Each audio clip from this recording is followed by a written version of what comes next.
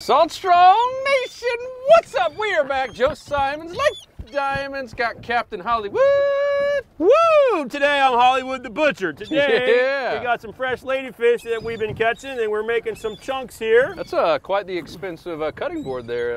So one person said, but they work really good. Yes. I don't go anywhere without a Yeti Luke's cooler. already got a snapper on, so we're here. A Yeti tackle box, Yeti coffee cup. We're actually avoiding this storm. We picked a completely random spot. What depth are we at? We're in 6 feet of water out in the edge of the Gulf of Mexico. We got our chum dinger out. We got birds. If you're listening to the podcast, you can hear the birds. We're out in the middle of nowhere in 5 to 6 feet of water, catching lots of snapper.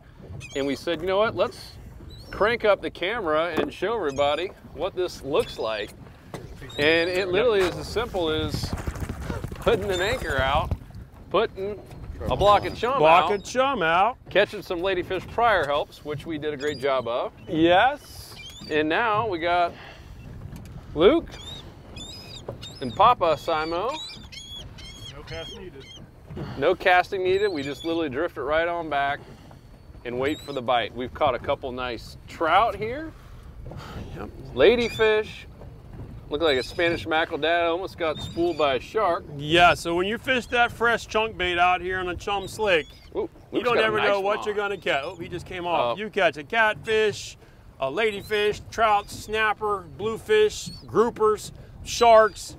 Everybody out here will eat fresh chunk of bait. And what have you found is best? Ladyfish is one of the best ones. Pinfish and ballyhoo, those are the three that we use the most. And yes, out here in the Gulf of Mexico, we do have a ballyhoo population, and you can hair hook them or throw the net on them like you would. Oh, here's a ladyfish on a ladyfish, one eating its own. Oh boy! Whoa! Ladyfish popped Luke, off. catch and release. All right, Daddy-o had a bite. Oh, all right. So all we're doing here basically is like a watered down version of a yellowtail technique. We're just free lining some chunked ladyfish on a circle hook and a piece of light leader, 15 pound. Okay. And we're just drifting it here behind the boat, behind the chum, and let it do its thing. And when you get the bite, we're fishing with circle hooks. When you get the bite, there you go, Daddy-o. Remember, you don't need to set the hook. You just want to wind and come tight. Big pull to the right. Here comes that's a nice one. Winner, fish for dinner. Look at that. That's here we go. Nice So we wind snapper. down to them. We up and in, nice and easy. Bingo. Yes, dude. That's what that says is dinner is served right there. That is a solid snapper. All right, Daddy, where you hiding? It's your birthday. Get in here and smile. Hey guys, I'm gonna show you 4.5 feet. Yeah, plus so reality is it's almost 6 feet deep here by the time you're all together. Okay, he's got teeth. I'll tell you what, I'm gonna hold him. You just smile. You just smile, I'll hold him. That way he don't bite this you. Is not a, I caught him. This is actually video, so you guys know that. Mark's still trying to figure out what a podcast is. Yeah, so what's that mean? Look, you see the picture, right? There it is. It's a fish. Red light on. All right, let's check out the box There so far. we go. Look at that. Man, there's some big mangoes in there, too. Yes, sir. On ice. Gonna be eating well tonight. All right. Can you keep? You're allowed 5 per person, over 10 inches, so we try not to keep anything under 11. Okay. The biggest you'll catch out here, 17 inches, is a big one. I mean, 18 is big. If you're over 20, you're lying. What was that one? That one's probably close to 17, 15, 16, in that range there. Daddy-o, man. All right, Daddy-o, you got bait. Luke's got bait. Everybody's good. So this is a very common fishery for us in the fall. We fish out here for trout in the spring as well. We also get out to the Gulf, a little farther in the Gulf in the wintertime for the mackerel. Oh, Luke's on. We do a lot of shark. Here's a big trout right here he got on a ladyfish. Oh, that's a nice one, bro. Oh, we got double header here. Double Dad's header. on. Come on now. Okay, so watch that chum box. There you go. To Dude, the right. That's a solid trout. Woo! We got fish flying in the boat here, boys. This is how we do it. Look at that. Winner, fish for dinner. Ooh, baby. All right, you got your trout. Chum. Your snapper, chum, dinger. Throw him back. It's up to you. I mean, he goes right in the box if you want fish for dinner. We got plenty of snapper. Oh, we'll snap. We'll snap it up, man. It's hard to be snapped. I understand. All right, you got to come off my box here. So Hollywood, we did this before. And we showed some videos to our insiders, and a lot of them were still like, all right, did you really pick a completely random spot in the middle of the ocean? Well, and the answer to that is yes, but there are a couple caveats, okay? Right, so we are out here on the edge of the Gulf of Mexico, not the ocean, all right? And we're out here in an area that has, I don't know, call it 150 square miles of grass bottom. So that is all that we really are worried about, is having some grass bottom, good chum, the right tide movement, which out here is a falling tide with 20 knots of wind behind it. So we got a good chum slick. And I mean, even Larry's on, or was on. Oh, man, that was so the answer to your question is yes. We are not on a wreck. We're not on any structure. This is just all grass bottom out here in this part of the national park and the Gulf. And you're only in 6 feet of water. And this is so, yes, I will tell you that there are areas that hold more snapper than others, but it's all hit or miss out here. Yep. But this is not structure related. This happened. I mean, it happened quick with one block. It wasn't like we've been sitting here for hours with. No, absolutely. This is our first block, and That's it's probably almost up because the water temp out here, believe it or not, is 92.3 degrees, which is hot. And so chum will melt fast like anything does. There's the but chum this dinger. is still our first, yep, and the chum dinger is still our first block. And yeah, no joke. You can look around and see we got storms all around us, so we're just kind of catching some dinner. Luke's on. Oh, he's just a There you go, little let him go. guy. So for everybody who likes to eat mangrove snappers, just Look at remember the these limit is storms. 5 per person. They have to be at least 10 inches long, and that's overall length with a pinched tail. And we in the business try really hard not to keep them less than 11 and a half inches. And we're very strict on making sure we never exceed the limit. And but they are fantastic to eat. We just need a handful for dinner. Fish tacos, blackened fish, put it on a salad, something exquisite. It's not a fishery where you're going to catch 100 pounds of these and send it home like people ask all the time. This is all about catching fresh fish for dinner for 4 of us tonight, and it's awesome. Oh, yeah. All right, Daddy, what are you doing what kind of rod reel setup? Light tackle? All right, yeah, so when you're out here fishing with me or just any of my guys on the team, we fish Daiwa gear exclusive, and we fish really nice rods from Biscayne Rods, which are made in the USA right here in Miami. So if you look at Daddy-O's got a real nice Daiwa salt tease, 10-pound Daiwa braid, 7-foot standard spinning rod, and you just had a bite there, by the way, so close your bail and wine, see if he's on there. There you go, right behind the boat. I can't get you any closer, and he comes. So here we go. This snapper is too small to keep, but you'll see the circle hook got him right in the corner of the mouth, which comes in handy. Circle hooks are required to use when you're fishing with bait. All right, out here like that. Let him go. Get rid of the one thing about ladyfish. I mean, they get in that skin. It's hard to get off the hook, which is another great reason. Like you can't get that off. Nice there, little chunks. Yeah. Let him go.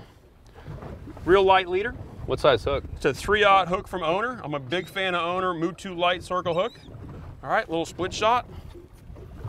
Ladyfish chunk. All right. So the trick is you want to be in the meat, come out the skin one time, and anytime you fish that circle hook, you want to make sure that that barb is exposed, and you don't want to have it set up cattywampus where it can get back in and foul itself. So you want it, cattywampus, that's a nice word, family friendly, right? Oh, yeah. Or crooked as can be. How's that? You don't want that. You want it out there like that so that it doesn't catch back in itself. Because if it does that, you're not going to get the hook, okay? All right, Daddy-O, your birthday, you're catching dinner. Come on, Daddy-O, let's do this. Come on, Lukey. We created our own little You only slick. turned 71, so you might as well be fishing with me. Could be worse. Yep. Got our birds. We got the bait. I was up here on top of the tower looking down, and you can see the snapper and those ladyfish just coming in the chum slick, slashing, eating away. Just one of the many. There you go. That bite woke me up. Look at you, Daddy-O. Catch that one. Nice. Here That can be a keeper there. Get him in. In Get the that mid. sucker Up in. and in. Nice. Guys, if you're watching, here we go. or if you're listening, obviously you're watching, you're seeing. This is live this is live right here. But if you're listening, we are tearing it up. Be a little bit bigger. Mark didn't like that one. Yeah, no, let that one get back and grow. A little bit bigger. So yeah, you being up in the tower, we affectionately call it Hollywood's high chair on my Murata 24. It's the tower has all kinds of advantages on the bay boat. And for one, for filming today, it puts you up there, a much different perspective, better bird's eye view, and it gets you out of the way of the deck when we're down here busy. Whoa, Luke, what the world happened? Hey, Something on the bottom. what happened? See, it happens all the time. I got that on film, too. When I leave him unsupervised, it never goes right. Something got me rocked. I'm glad it never goes right when I leave him unsupervised. Snap Hollywood's Biscayne. Yeah, don't do that. Woo! No FG knot, you know? Oh, the FG knot? All right, let's make some new chunks. The FG knot failed? What? There wasn't an FG knot on this one. Ah, ooh. Yep, funny thing. I started tying it on Sunday last week, and I didn't quite get it done. You did. You broke everything. You broke the braid. You broke the double line. All right, so you're in timeout. Dad, we're counting on you. Luke's in timeout. We're gonna put his dad back to work. So there's a nice big chunk out here, right? So you see the size of that. So this can sometimes be too big out here, but on the same time, you might deter the smaller fish and see if that really big mangrove snapper will bite that. All right. And these birds, you guys are listening. You can hear them. Amazing. What will come to your boat if you put a chum dinger out with chum? Okay, what do you need? I'll just read this one. Amazing. Whatever you want to do, you can just. And I will attest, we've done this with Hollywood, I don't know, 3 times, and it's never planned. Today we literally were trying to avoid this nasty storm, so we just stopped to see which way it was going to go. Like, let's just put a chum block out and see what happens. Minutes later, it really was within 15 minutes we already started catching fish. Yeah, it takes time for the chum to start to go and develop your slick, which you can see behind the boat, that glassy area here. And we had to deal with a sliding anchor and some showers, but it didn't take long, a couple bites.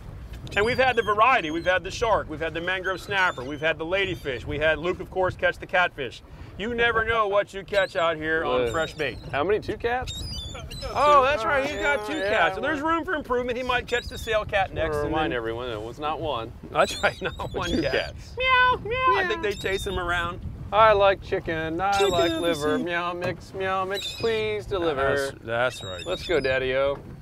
Look at that crocodile. Just kidding. Oh, yeah, that was earlier today. Yeah, and if you guys hadn't heard or seen that podcast, that was earlier today. Yeah, so we were snook fishing up in the western part of Everglades National Park, and a real live saltwater crocodile of big proportions showed up, and you know, they're a very shy species. They don't like to get around people, but he was not happy with us catching as many snook as we were catching, which was a lot. And so he came close to the boat and let us know who's boss, and then Luke said we had to go.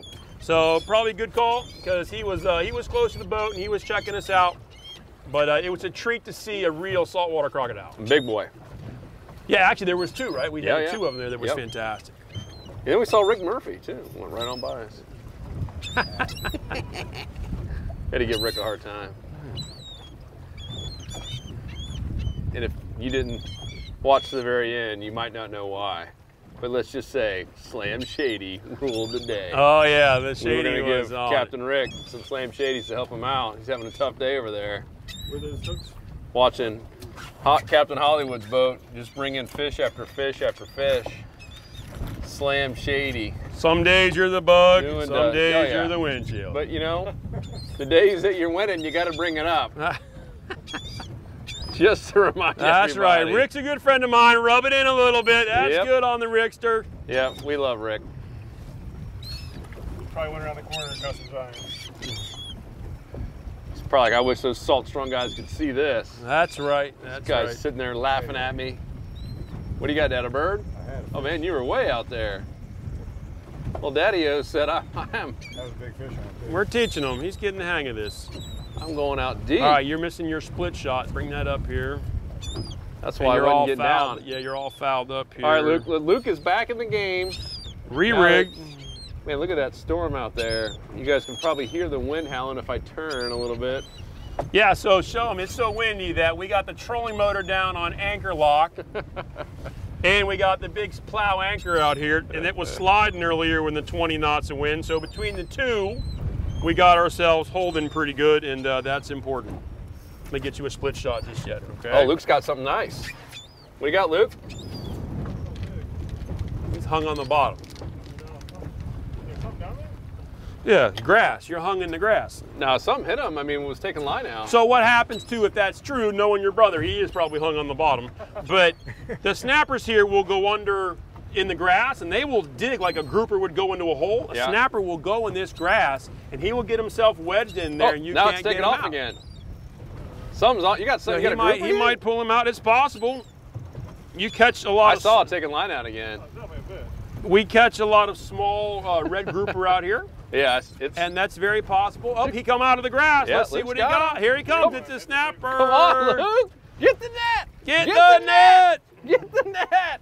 Here he comes. Big snapper. Watch, it's going to be a real small tip one. right to me. No, it's not. Woo! But look at to the point. Look at the grass root. Look at the grass root on his face. Oh my goodness. He was dug down in that grass and he was trying to get away. But that is a proper mangrove snapper. I switched to mono too. Interesting. Mono, all right, Luke, you got to hold that. Hey, come off that Luke, gun. this will be the thumbnail. This is a great pick. I want you to hold him out, and we're going to end it on that. That is a solid. All right, snapper. Getting out of the way. You good? Yep. All right, Dad's hey, flying up over here. All right, Luke. That's going to be an awesome pick right there with the clouds in the background. Cool, that's it, guys. We're going to close it out and go catch some more big ones. That's a solid snapper. Yes, sir. Captain Winner, Hollywood. winner, fish for dinner. Hollywood out. Here we go. If you guys got box, questions, right there. let us know down below. Yeah, let me get one more frame of that. You can see 11, 12-inch snapper looks small next to that big one you just caught there. Man. Winner, winner, fish for dinner. That's a beast. All right. Whoa, Daddy-O's just trying to hook stuff his around boys here. All right, so we got dinner covered. Yep, so we're going to close down. If you have questions on this, on how we're doing, anything else that we missed, because it's possible, there's chaos going on right now, let us know down in the comments. If you're listening on iTunes, Spotify, Stitcher, wherever you might be, go to saltstrong.com/podcast. You'll see this episode. You can leave us a comment. We love to hear from you. And of course, if you haven't joined the Insider Club, we're doing stuff like this every single week. All year long. Yeah, join the club. You might get a chance to come fish with me. You never know. Showing exactly where we're fishing. More importantly, how to recreate the spot in your area. We got 16,000 plus members now. Growing. I think there's someone joining about every 20, 25 minutes now. Why shouldn't it be you? You know what? It should. Join us here today. We be out. If you're new to Salt Strong, just know that we're the online fishing club that'll help you catch more inshore saltwater fish than ever before while saving time and money on all the tackle you need. To learn more, go to saltstrong.com. Otherwise, hope to see you again soon. There's something about the water that'll give you peace, all by yourself or with your family. Live Salt Strong and weather